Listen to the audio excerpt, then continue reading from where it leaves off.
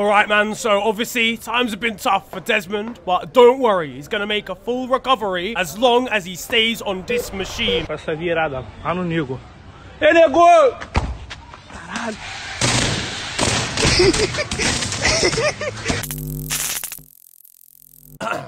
I mean, I've got a portable charger, if that works here. No!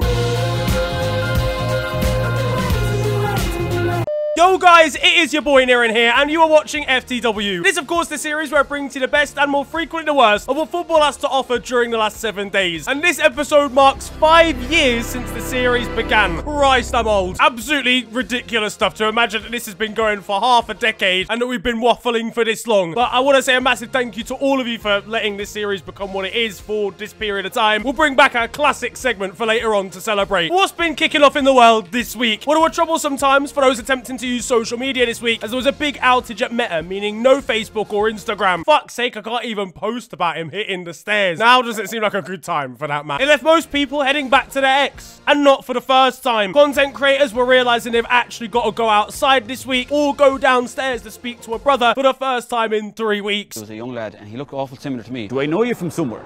And he goes, do I know you? And we just hugged it out. Turns out that no relation at all, and I just headbutted him and he got taken away. Meanwhile, to be honest, it was down for a while and they needed assistance clearly. They could have just asked Burnley fans how to deal with going down. And one team joining them in the Championship will undoubtedly be Sheffield United, who were once again slapped in the Premier League. This time losing 6-0 at home to title challengers Arsenal, and it's their worst loss since their last loss. 5 goals conceded in 4 home games in a row. That's one of them stats and records they didn't even know they had to keep. But at least during that period, they've scored 2 goals, am I right? Every cloud. You're still thinking about the bad news, aren't you? On the flip side, though, and Arsenal continue to flatten everybody. That's a 6-0, 5-0, and 6-0 away. Gunners fans back in the day were dreaming of times like this. They've gone from defending Andre Santos and Lauren Koscielny at school, watching Marouane Chamakh put 6 tubs of hair gel on his forehead again, to this. Imagine if the old players were here now. Emmanuel Eboué trying to understand the Sheffield accent from down on the touchline. Assistant was eating a sandwich at the time. I thought that was a complete lack of respect. David Luiz's ADHD kicking in as he Batista bombs Tom Davies. Mikel Arteta seeing Sebastian Scalacci concede a 14th goal from an error in 3 weeks. It's a disgrace. That's what it is. The goals were flying in here, and Eddie Nketiah wanted to get involved talking to Mikel Arteta down on the touchline.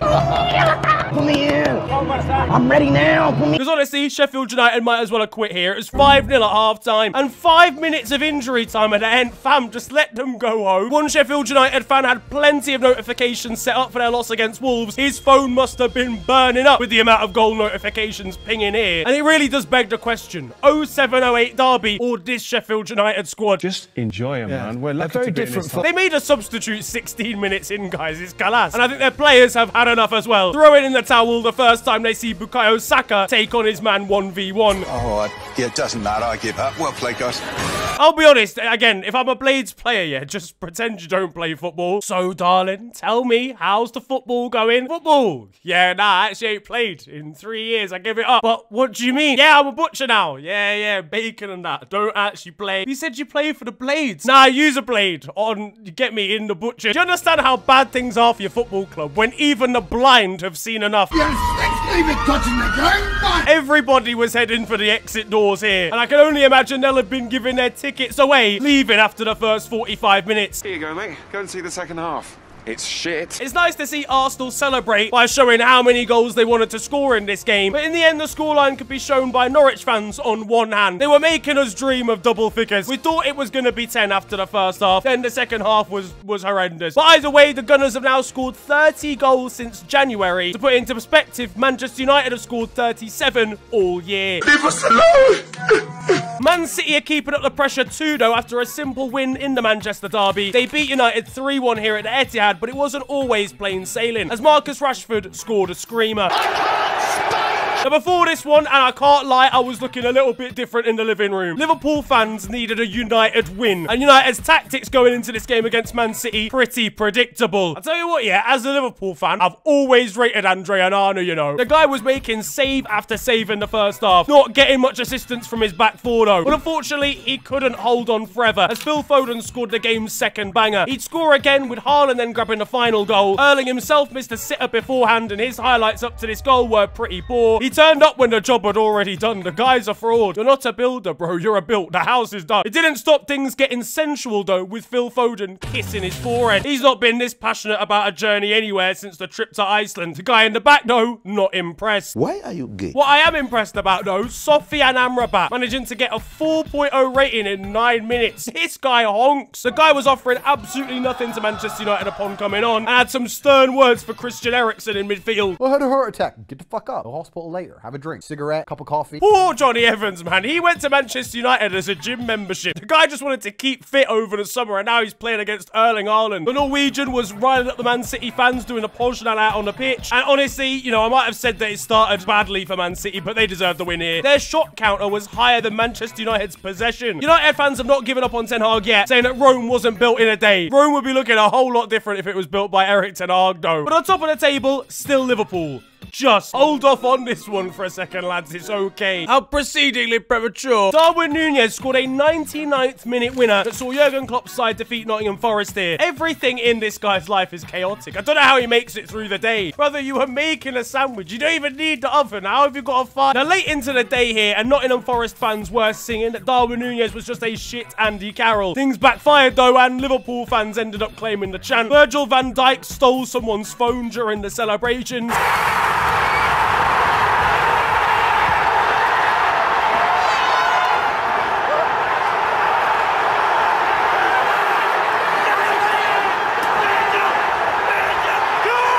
Honestly, I've come to the conclusion that Liverpool, we just like the attention at this point. We turn into a completely different team when it's the 184th minute of the match.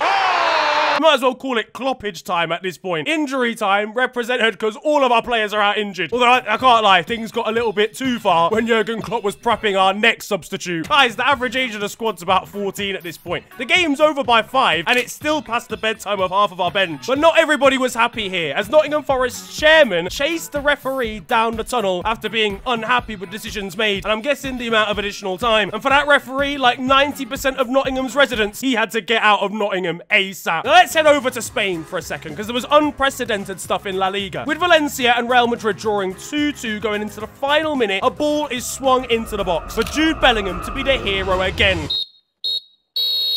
Except the referee had blown for full time with the ball still in the air. This is corruption. This is a theft. I knew this official was familiar. Unsurprisingly, Real Madrid players and coaches were stunned and appalled alike. Carlo called it completely unprecedented, basically saying an investigation's got to be conducted into this one. Dani Carvajal was telling everybody to sack it off immediately. And things were already ridiculous before this even happened. Real Madrid were having to wear last year's away kit because all of their 2024 kits clashed with Valencia's. Imagine the poor kit man trying to delve through the garage finding last year's stuff. This is actually a crazy situation. How can you blow for full-time debt? The referees just edged them all for no reason. You know, I'm starting to think actually that just referees around the globe, maybe they're all outright incompetent. Dude was really having to hold his anger in to avoid assaulting the ref here. But either way, swore at him and now has got a 2-game ban, having been sent off after the final whistle. Both Vinny Jr. and Aurelien Tchouameni couldn't believe it on Twitter. Meanwhile, in my opinion, it might just be the referees preparing for next year. They got to keep things even somehow, as Kylian Mbappe runs clean through to make it 8-0, and the referee calls a water break, celebrating when Real Zaragoza score a consolation goal after Mbappe's 7-goal haul. But while all that was going on, there was a horrific injury for Valencia centre-back Mukhtar Diakabi. The Frenchman, planting his foot down on the ground, was fallen on by a Real Madrid player, and honestly, I'm glad that you can't see it from the reverse angle, because it's one of the most horrific things I've ever seen. Thankfully, he posted about his recovery on social media and was seen back at Valencia's training ground on crutches. I imagine he'll be out for quite some time, but either way, get well soon, Mukhtar, and hopefully we'll see you back on the pitch as soon as possible. Now, on the European stage, and Real Madrid sneaks through into the Champions League Final 8. They may have been unlucky domestically, but they got a slice of fortune with the referees here after Vinny Jr. grabbed Willy Orban's throat. There was no red card there, but it was red mist descending between Luis Openda and Dani Carvajal. Openda saying that he would fuck Dani Carvajal's mother. Honestly, Luis, you'd probably try and then miss, because honestly, him in front of goal was a disaster class in this match. RB Leipzig had 13 shots on target across both legs to Real's 6, but unfortunately gave the ball wings and slapped it over the bar repeatedly. Meanwhile, it's fair to say Jude Bellingham wasn't expecting his female reporter to ask him to come home with her. Gracias, lo agradezco mucho.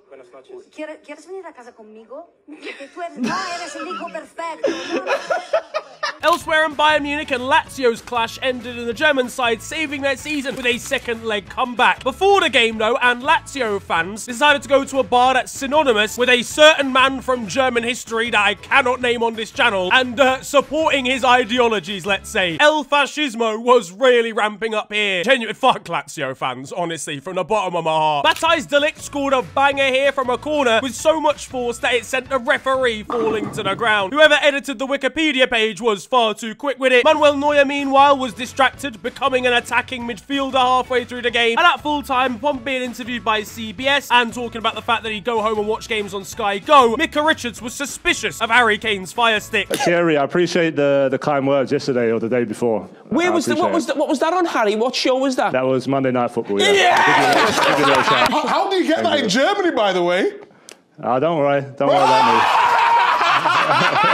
And he's got a dodgy box. Look, listen, if the German authorities find out about this one, he's arrested. And the handcuffs will be the first silverware he's touched in his career. Get me arrested! Open the door! Harold is going to be left devastated when he joins Prison FC, only to lose their in-jail league to the under-23 squad when he joins. And at Real Sociedad, they were unfortunately knocked out by PSG. The defeat against the Liga champions wasn't going to stop Sociedad fans from celebrating their progress to the knockout stages in some fashion. Well, amongst the fans that actually made it into the game, as many PSG and Sociedad fans didn't make it to the ground after having weapons confiscated beforehand. That is a whole entire toolkit, mate. What is going on there? Man City eased past the spirited Copenhagen with a Wolf second leg win. The maddest thing about this one, though, was an injury. Look away now, if you like, because Matheus Nunes dislocated his finger. I don't need to see it. Get this injury out my face, mate. Someone said inverted winger to inverted finger. Now you're taking the piss. His own hand is cutting inside, mate. On the topic of Manchester City, though, and there's the announcement that a new Netflix documentary will be following them from their treble winners campaign. The 115 charges, though, leave them in the true crime section. And Kyle Walker's episode is not PG. Yeah, so basically I was just bare shagging and that. And Pep Guardiola was interviewed at the start of the program about their FFP situation. The real question is this.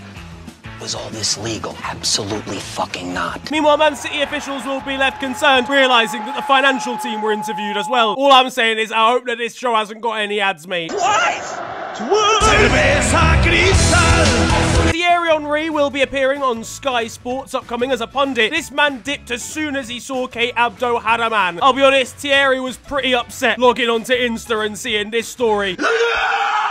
The poor guy's found out he's just a work husband and not a legal husband. Because unlike that night in Ireland, there's no hand on his ball. He'll be struggling to hold in the emotions when he's invited to the wedding and will still be salty when his actual wife and kids come to pick him up from the CBS studio. Sit down! Get in the back seat! Get back there, come on, man! Erik ten Hag was left fuming at Fulham's TikTok account after they posted a video mocking Bruno Fernandes for going down too easily. Fulham's admin was taking no prisoners when he arrived outside to complain. I didn't call you Baldy. This man wanted Mason Greenwood back at the club, but fucking hell, if the club start making TikToks, eh, Eric? At Chelsea v Brentford, and the Blues dropped yet more points in a 2-2 draw here. Neil Maupay was prepping his next bit of shithousery, scrapping a fridge this morning in preparation for Cole Palmer's cold celebration. And this game is where you find our first goal of the week, as Johan Wissa scored a sensational bicycle kick. This guy tried it 3 times in this game, by the way. The guy was achievement hunting. He had a bet with Ivan Toney, 75-1 at William Hill. Now, in the women's side of the game, and at Chelsea, Sam Kerr is being investigated after alleged racially motivated language against a police officer. It's a Chelsea thing. Women's football's downloaded the controversy DLC. They're cooking. John Terry will be delighted seeing traditions kept alive, only to realise that it was actually directed at a white police officer. Blues fans are gutted, realising that this isn't actually anti-black racismo. And I'm sick of it. I heard John Terry will be calling her Nick Kerr when she arrives back at Stamford Bridge. I mentioned Ivan Toney. He was at the Brits presenting, but he wasn't let off too lightly by his co-host when introducing the award. For Producer of the Year, Ivan, any bets on who it could be? Damn, too soon. Back in the Ivory Coast, and one fan had created their very own Simon Adingra shirt, made out of stuff that could be found around after his impressive performance at the African Cup of Nations. Well, this reached the Brighton winger, and he decided to specially send out an actual Adingra shirt. Some very wholesome stuff going on there. Luis Diaz's dad has become a TikTok sensation and could be seen dancing with some of his family members to a song that references kidnapping. This guy's out of control. Over on Twitter, and Fabio Vieira struck a language barrier, saying that he's gutted to be back in training. Steady with the language. I know English isn't your first, but... Yeah, look, listen, I'd be gutted as well if I was firing through balls to Gabriel Jesus. Tottenham goalkeeper Vicario has really made an impact at Spurs and really become a fan favourite already. He's doing even more to improve that image, heading down to a National League game involving Barnet to gas up and support the club's youth goalkeeper, or Tottenham's keeper, who's out on loan at the North London side. Meanwhile, there was controversy at QPR versus West Brom down in the Championship as a disgraceful Luis Suarez-esque handball on the goal line to deny a goal was not seen by officials. No VAR down there, of course, and fans in the area were making their feelings known in a disgraceful manner. Now, at PSG, and Luis Enrique has been acting interestingly, regularly subbing off Kylian Mbappe early in games. This is to allegedly get used to life without the Frenchman after he moves to Real Madrid in the summer. The guy was in trackies mid-game for Monaco. Brothers had a cup of hot chocolate and a warm bath by the second 45. Meanwhile, mid-match, he was going over and getting pictures with Monaco. Mid-game meet and greets. This league is so unserious, and it gets more unserious as the league's naming rights are changing from the Ligue 1 Uber Eats to now Ligue 1 McDonalds, after the fast food chain made a bigger and better offer for the naming rights. This is worse, bro. What's the trophy gonna look like at the end of the season? Kylian Mbappe will not be impressed when PSG offer him a 20 McNuggets share box to stay. And if he did stay, he'd look very, very different by the end of next season, I'll tell you that for free. Meanwhile, Ousmane Dembele is finally where he belongs, working at McDonald's. Just below them in League 1, and Brest are in second place. What a season it has been for them. Incredible journey so far. But for me, Brest will always be first in my eyes. And at Lens, their fans, well, they took an interesting tour this week. Going to a random 10th tier game on the way to their match, supporting their team, they decided to just stop off and support a Sunday League club, basically, only for the team that they decided to support to lose. But hey, look, listen, at least they tried. Over in Spain, and Barcelona are suffering an injury crisis as Pedri and Frankie de Jong went off injured in their most recent game v Bilbao. Honestly, them trying to keep Pedri, Gavi and de Jong fit at the same time is a mission. Hey, that little boy is playing 3 games at once. Checkmate. Checkmate. Checkmate. Dang. Frankie de Jong here, he got driven off the pitch injured. Yes, Calas. Meanwhile, for Pedri, and his injury record is looking repetitive. His hamstring is a concept. He has a hamstring in his imagination, and that's about it. Ronald Koeman needs to be put into jail for the child labour he inflicted on this man. We might be about to lose a generational talent because he played 70 games in a year when he was 18. Now, I brought you the story of Barcelona changing their kit supplier from Nike, but it turns out they may be creating an entirely new shirt brand. They barely have the funds to put a club together, let alone a new company. They're going to have La Masia graduates working in sweatshops by next Tuesday. Pedri's going to look even more tired doing an 8-hour shirt shift after a league match versus Rayo Vallecano. And for the new camp, and Barca have announced they'll be naming the new gates at the stadium after club legends. I can't wait for the Martin Braithwaite. Someone said that 1 to 8 will be Bayern Munich goal scorers. Man, you didn't have to do that. Shout out to Iñaki Williams and Nico Williams, who combined for a goal in the Copa del Rey semi-finals to beat Atletico Madrid 3-0. They're living the dream, by the way, as siblings, just like working together to score massive goals. And they're doing up massive projects as well, building a school back in their home nation, Ghana. Joining them in the Copa del Rey final will be Mallorca. Unbelievable journey for them to reach the final too. Would be a massive upset for them to win, but they're just gassed even to get to the final. Meanwhile, one Spanish fan caught Sergio Ramos driving, and it was one of the most wholesome Sergio Ramos moments ever. In Italy, there was absolute carnage between Lazio and Milan. Milan running out 1-0 victors here, but that did not tell the story, as Lazio had 3 players sent off. Turns out their fans aren't the only ones in favour of violence. In fairness though, these red cards were a little bit of a joke, the referee being far too trigger happy. If a Lazio player breathed in the wrong direction, he was out of there. A shambolic display from him, but made all okay because he did this no-look double card at the same time. That is aura, fam. Bobby Dazzler.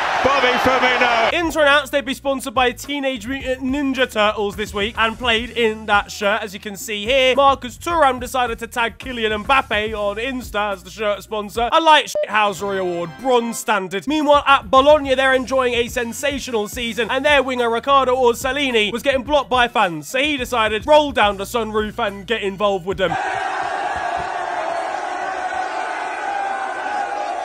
Slightly different fan engagement going on in the Bundesliga though. Darmstadt have just lost 6-0 to Augsburg and they sit bottom of the league. That led to the leader of the SVDs motivating, shall we say, the squad at full time. You do seriously surprise me. You surprise me to how shit you are. Meanwhile, at Union Berlin, and a 16-year-old stole Kevin Volland's watch. That was worth around 180,000 euros. His teammate though, Jerome Roussillon, was not having any of it, and the Frenchman chased down the kid and managed to win the watch back to deliver deliver to his teammate Kevin. Unbelievable stuff. That's the new Batman, fam. Now there is time for your other 2 goals of the week, and we've got some interesting strikes here. First of all, we head over to Poland, where Kamil Zapolnik has scored a ridiculous goal for Puszcza. And the final goal of the week is the most unique that we've ever seen, because it's scored by a manager. Take about boss of Doncaster Rovers, who in training has seen the ball smack off the crossbar, land right in front of him, and on the full volley, caught it with a scissor kick into the top corner. Get him back on the pitch, son. Hello all, and welcome to The Beautiful Game, the segment where we take a look at the poetic and brilliant side of the game that we love. We are back, by popular demand, for yet more glorious beauty. Allá la busca la Roca,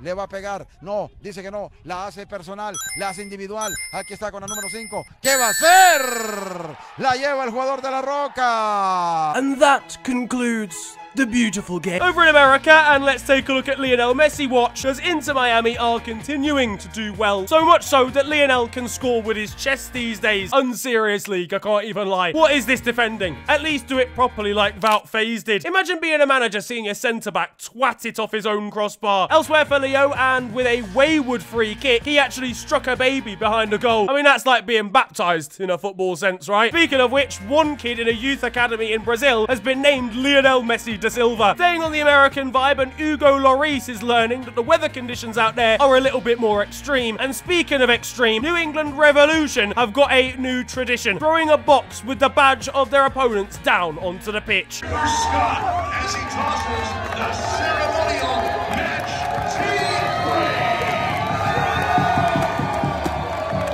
Americans deserve everything that happens to them, you know. I can't lie, the Box v6 series not looking that great right now. In the Netherlands, and Jordan Henderson was showing that true passion that he was showing at Liverpool. I've got the ick, I'll be 100% honest with you. Gareth Southgate is going to be delighted seeing him concede a throw in here. In Turkey, and Mario Balotelli is his usual self, setting off a firework in the dressing room. Meanwhile, on the plains of the Sahara, and these lot playing a football match might want to look over their shoulder, because I'm not going to lie, I would need to get out of there. But do you want an escape from how terrible life is right now? Well, why don't we take a look back down memory lane with FTW Rewind, taking a look at what was happening this week many, many years ago. Ah, what a lovely nostalgic intro. We start our journey taking a look at this week in the past, with things being bad for Manchester United. So just like the present day, as this week a year ago they were being slapped by Liverpool, and just like the amount of hair follicles on Eric Ten Hag's head, they held 7. It was a classic Champions League tie back in 2005 between Chelsea and Barcelona, and it saw something absolutely criminal from Ronaldinho, and I don't mean his passport. And finally, all the way back in 1961, Halifax Town had just seen their league game postponed because of a frozen pitch, so they decided to double down and open up the stadium for fans and kids alike, making it a dedicated ice rink. If only FTW had been about back then, this would have been a classic story. Why, hello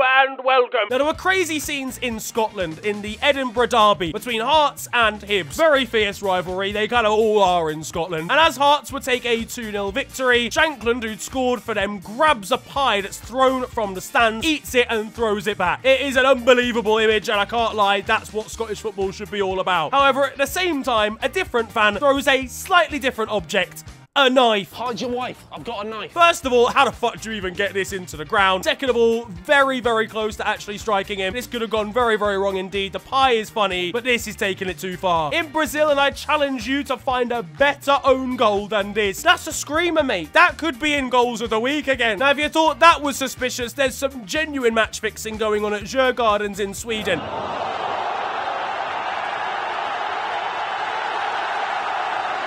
My brother in Christ, what are you even doing? Why are you even that far out of your goal? There was none of that drama though over in South America, as this fan took the time to have a nap live on TV. And in more catastrophic circumstances down on the pitch, this Trabzonspor defender clearly didn't see the goalkeeper playing the ball from a goal kick. Meanwhile, back in Brazil, and it's fair to say time wasting has gone a little bit too far, as one defender goes down, is dragged back onto the pitch by his teammates to waste time, only to then be dragged back off by opponents, and then back on. This guy is literally a hot potato. Now that it's time time for the moment you've all been waiting for, because over in Romania, things have been quiet in our favourite nation. I do apologise, lads. It's been ages since we saw Romania this week, but it's back, and it's back with a familiar face. I've told you the story of a man called Nicola Napoli before in this series. A man who has managed Universitatea Craiova a ridiculous amount of times. Well, just when you thought he was done with this team, he's back again. This man has now taken charge of this Romanian side for a 10th time in his career. Seemingly every single time they bring him in, he either does a bad job or is like just a caretaker short term, gets replaced by someone who then gets sacked, and then they just bring him back again. Now, closer to home, and Wimbledon faced off against their bitter rivals MK Dons. If you don't know the story, the original Wimbledon FC from the Premier League were moved controversially by a businessman to Milton Keynes, became a new team, and then fans of the original Wimbledon created a new AFC Wimbledon. And Wimbledon this week won in the 94th minute against their Milton Keynes enemies.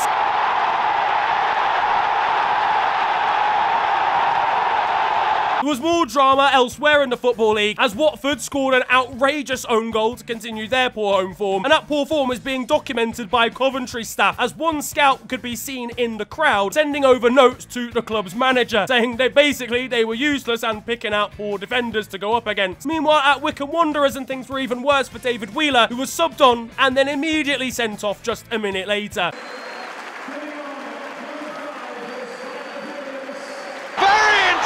Now, over in Mexico and at Tigres, Tupac's alive, and he's Mexican. Back in the MLS, and the own goals keep coming over at Nashville. I'm sorry, this has to be on purpose. I don't even know what the man was trying to do here. That's a quality finish. We've seen 2 terrible own goals today. You might as well see another one, as San Marcos in Chile managed to completely defy the laws of physics to score an own goal here. The ball's come down with snow on it and still gone in. You couldn't do this again if you tried a million times. In North America, and babies are encouraged to drink beer in the stands, you know, Messi's ready to knock that pint out of his hand immediately. After controversial decisions in a Qatar Pro League game, a chairman of one of the teams had had enough and withdrew his side, forfeiting the match, citing poor refereeing decisions. In Japan here, and we've got a ridiculous no-look finish 1-on-1. The balls to do this, incredible. Meanwhile, in Ecuador, and how about this for control and improvisation over a defender's head? That might be the best bit of footballing ability we've seen today.